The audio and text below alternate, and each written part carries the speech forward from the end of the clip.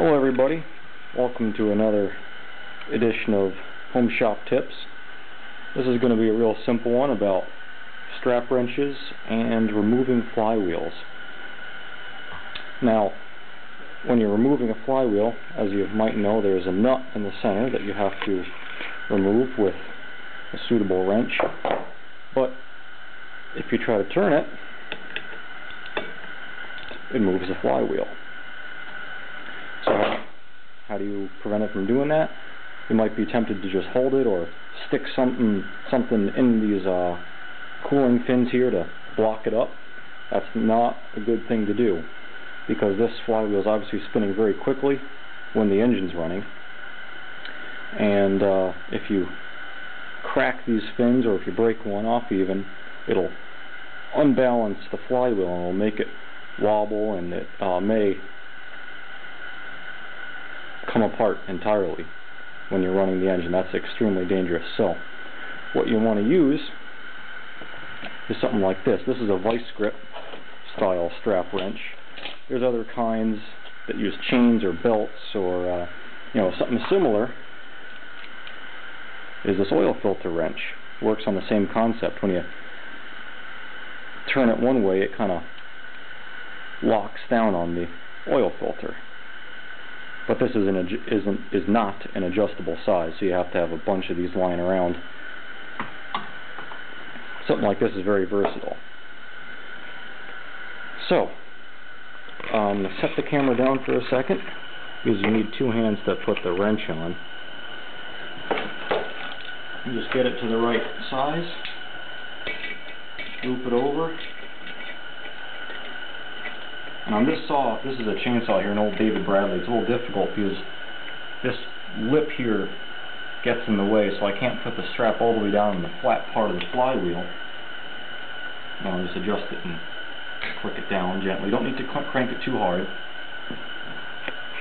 But anyway,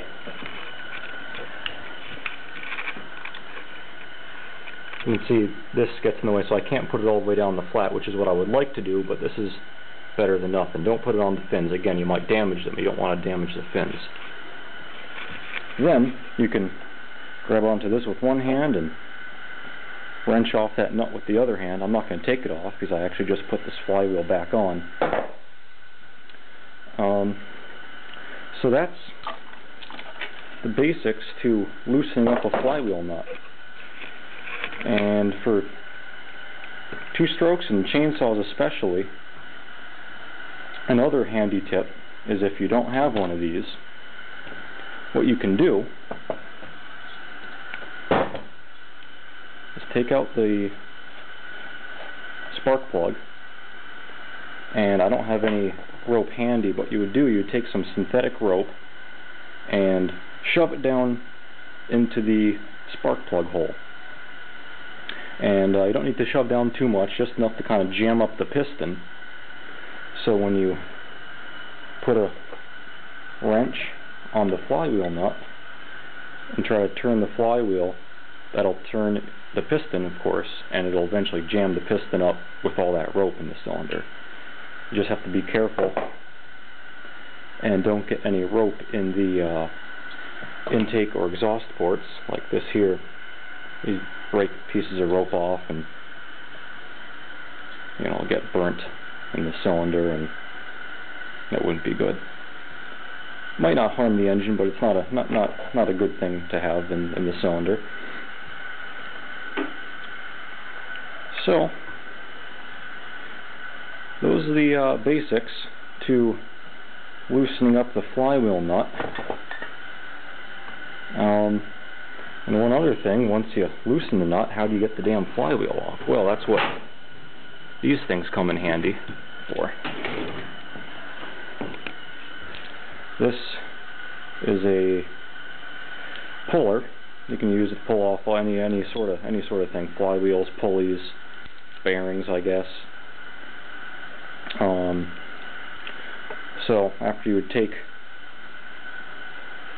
off the this is a starter cup here. Take off the starter cup. You can put the dimple, the little tit there, in the dimple of the crankshaft, just like that.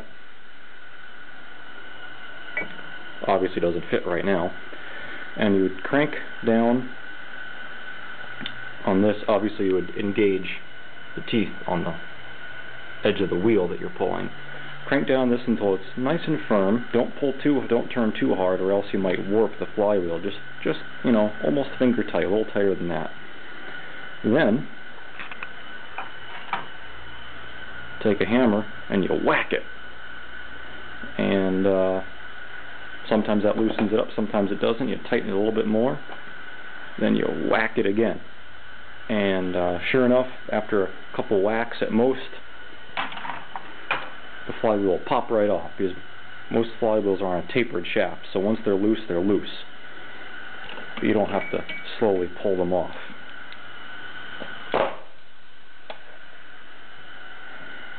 And I think that's about it. There's one other cool way to pull off a flywheel. I can't demonstrate it on this one, but over here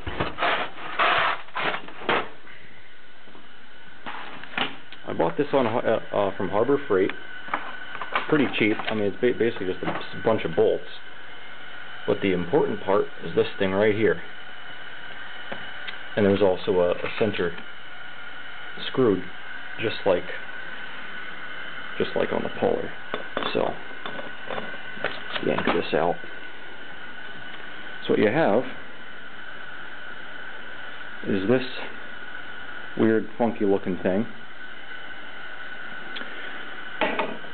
You would put a tip in the middle here and set it against the divot in the center of the crankshaft. And on a lot of flywheels, like, no, I can't show you because there's the starter cup on it, but on a lot of flywheels there's 2 threaded holes, or sometimes there's 3 threaded holes, which is why there's 2 opposing slots and 3 evenly spaced slots on here. So you set this up without the starter cup in the way, of course. Select the proper bolts. There's all different lengths and thread sizes and everything, and I found a couple of special washers and things of my own.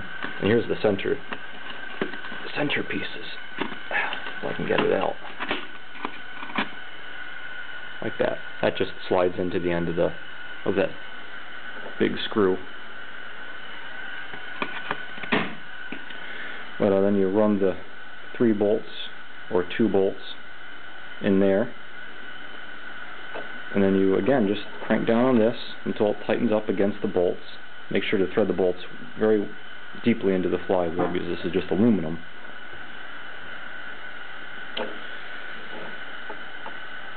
And then again you take your hammer and you give it a whack, and it should pop right off.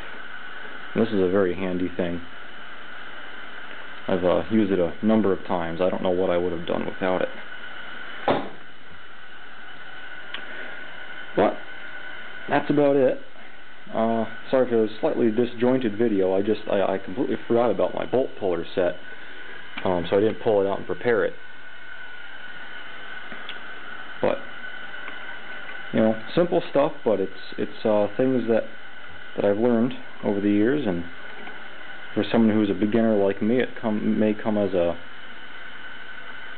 very handy piece of knowledge. So, that's it for now. Thanks for watching, and come back for more videos later.